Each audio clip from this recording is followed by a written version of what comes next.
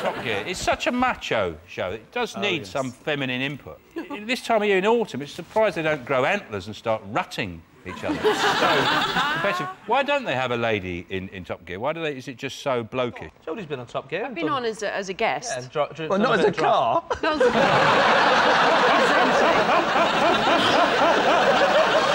How did you do on the old circuit? I was top, and I think you beat me, didn't you? Oh. Yep. I have the record for doing the whole thing in third gear. Just put it in third and rip the out of it. I did it in a shopping trolley with loads of cans. It was quite late at night, they'd all gone home.